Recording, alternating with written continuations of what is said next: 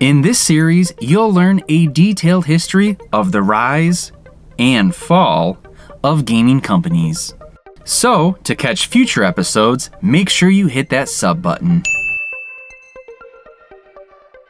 And now, it's time for the rise and fall of Volition, the game developer responsible for Red Faction and Saints Row.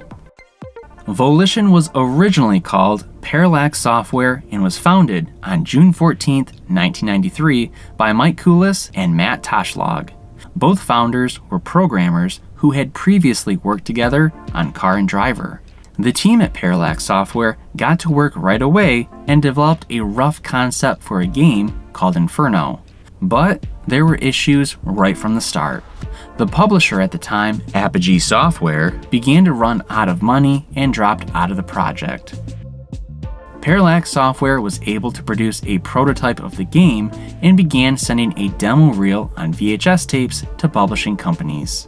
Interplay Productions picked up the project, and in 1995, Inferno, which was now retitled Descent, was released to wide attention.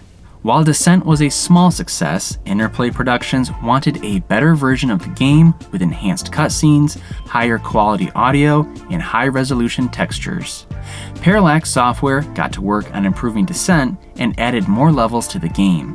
While the enhanced version acted more like an expansion or definitive edition, Interplay Productions marketed it as Descent 2, and the move resulted in heavy profits. Despite the success of Descent 2, there were problems arising. During the development, Toshlog, who had moved from Boston to Champaign, Illinois, wanted to move the office of Parallax Software. Koulis and Toshlog agreed to move the office, but they couldn't agree where.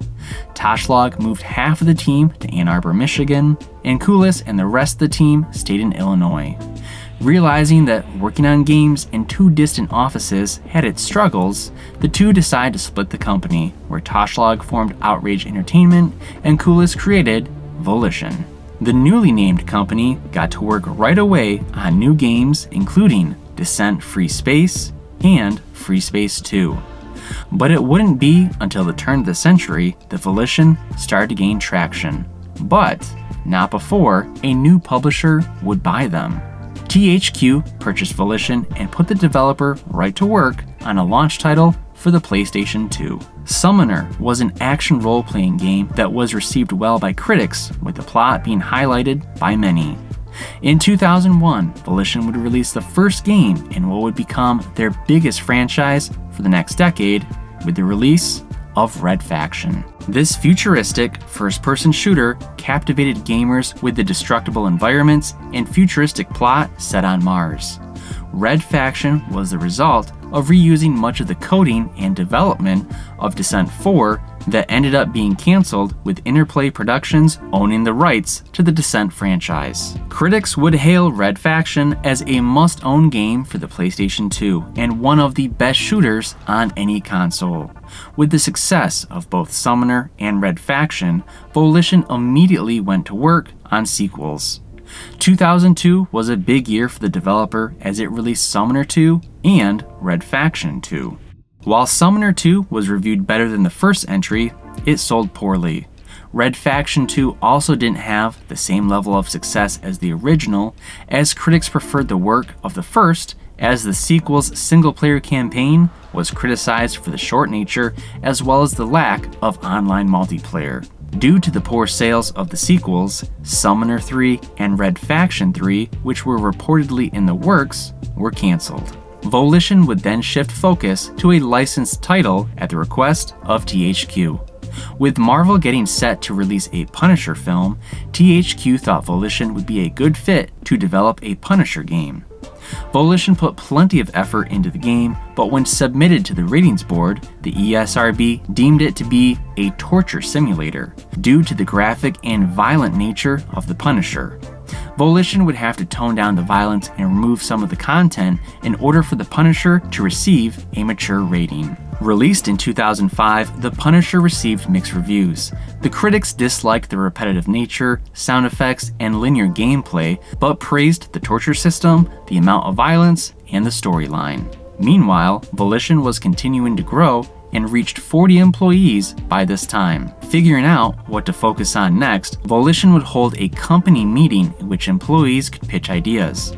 Sticking with the violent theme, one employee suggested a hybrid of a first-person shooter and a gang simulator set in an open world. A rough draft of the game was created and titled Bling Bling, but some employees within Volition didn't want to be associated with a gang simulator, or that they worried that the work for the game wouldn't amount to much. So, Volition set some ground rules for the game that included the inability to kill police or children. Money was dumped into this project where the budget was overspent by a reportedly $9 million. The title was also changed from Bling Bling to Saints Row and shifted from the PS2 to the Xbox 360. A demo was released for Saints Row, which at the time broke the record for Xbox Marketplace, being downloaded 350,000 times in the first week. Released in 2006, Saints Row was a success. As critics said, it was equally entertaining as it was offensive.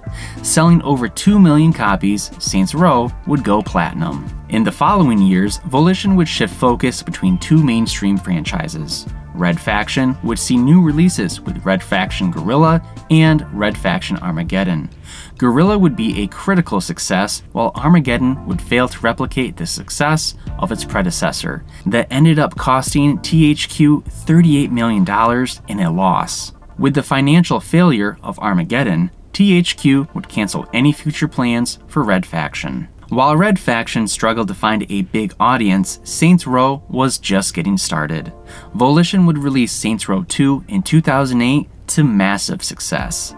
The game was both a critical and commercial success, leading to almost 3.5 million copies being sold. Saints Row the Third followed in 2011, following the same formula but perfecting the sandbox gameplay. Saints Row was financially successful for THQ, but the other projects that were being published were not, and in 2012, THQ filed for bankruptcy. Volition would be up for grabs and received interest in various publishers, including Ubisoft, Electronic Arts, and Warner Brothers, but ultimately would be purchased by Koch Media and designated to be assigned to Deep Silver. Despite the change in publishers, Volition continued to work on the Saints Row series, releasing Saints Row 4 in 2013, which sold over 1 million copies in the first week, while being met with critical praise. It would be the last successful Saints Row game. In 2015, Volition developed and released an expansion to Saints Row 4 titled Saints Row: Get Outta Hell to a mixed reception. Critics didn't care for the short nature of the game, lack of plot, and repetitive side missions. Gamers agreed, as it didn't sell well compared to the rest of the series. The downtrend continued with the release of Agents of Mayhem in 2017. The game was seen as a spin-off of the Saints Row series based in a parallel universe. Instead of gang members, players were agents who were trying to stop a supervillain organization. The game was seen as another disappointment, with critics and gamers both being disappointed in the repetitive and grindy nature of the missions. It sold poorly and led to a reportedly 30 layoffs at Volition. The end was near for Volition. The developer needed a big hit after 2 misses in a row. Volition decided to reboot the Saints Row series after not giving the series a proper release in nearly a decade. In 2022, Volition developed and rebooted Saints Row, simply titling the game Saints Row. Koch Media decided to give Volition time and space for this entry, hoping to rekindle the magic of the series, but the game was not successful. Volition had wanted to step away from the previous humor, as the developer had outgrown the toilet humor and sex jokes. Instead, Volition wanted Saints Row to act more like an action movie. The final Saints Row was released with tons of bugs, rendering it difficult to play.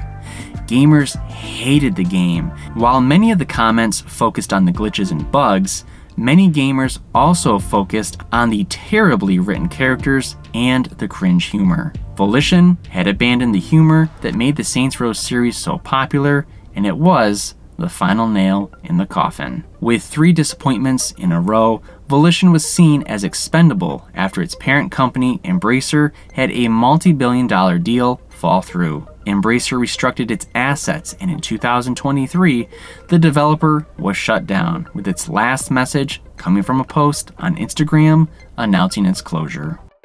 So that was the rise and fall of Volition. What were some of the games that you loved that this developer created? What were some of the games that you didn't care for? Leave me a comment below and make sure to subscribe to my channel to watch more the rise and fall of video game companies. Thanks for watching.